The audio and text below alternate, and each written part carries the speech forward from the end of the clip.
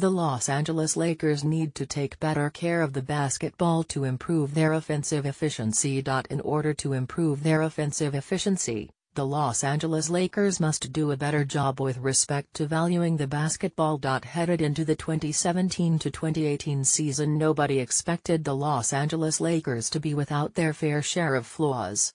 On account of their overall youth, anticipating utter excellence would have been quite a stretch. One area the Lakers have been atrocious in thus far is when it comes to turnovers. Through 14 games, the team is averaging a head-throbbing 18.1 per game. Only the Philadelphia 76ers currently average more on a nightly basis. Such a statistic is by no means pretty to behold.